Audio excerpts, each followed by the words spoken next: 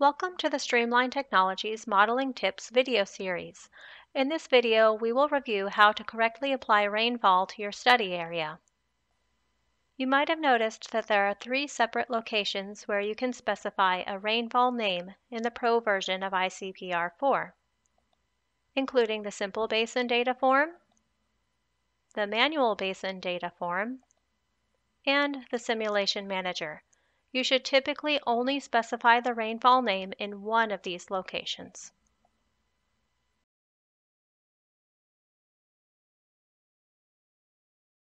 As the modeler, you should determine where to specify that rainfall name based on how you want that rainfall to be applied. Do you simply want to apply a single rainfall distribution globally across your project? Or do you want to apply rainfall zones that vary across your project site? To set up your model for global rainfall distribution, you should leave the rainfall name parameter empty on the basin data forms.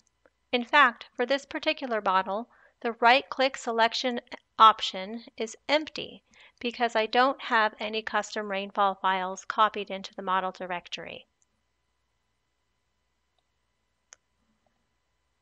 If using simple basins, you would also leave the rainfall name empty here.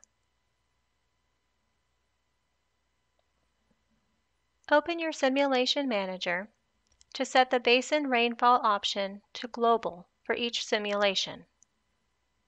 Right-click to specify the rainfall name,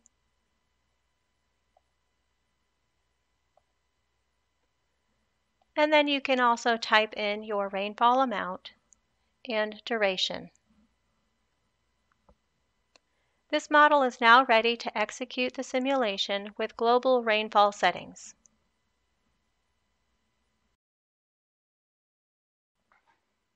If you want to use rainfall zones for varying rainfall, you will first set up custom rainfall files as explained in the ICPR 4 help menu. Once those files are in place, the rainfall name can then be specified on each individual basin data form. This can be done manually by right-clicking and selecting the custom rainfall file name, or more commonly, this step can be automated using the Process Polygons tool for manual basins. If using simple basins, you would right-click to manually select the custom rainfall file name. Open the Simulation Manager to set the basin rainfall option to basin specification for this simulation.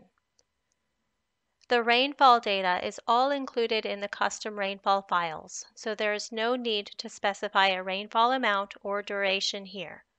The model is now ready to execute the simulations with varying rainfall across the project study area.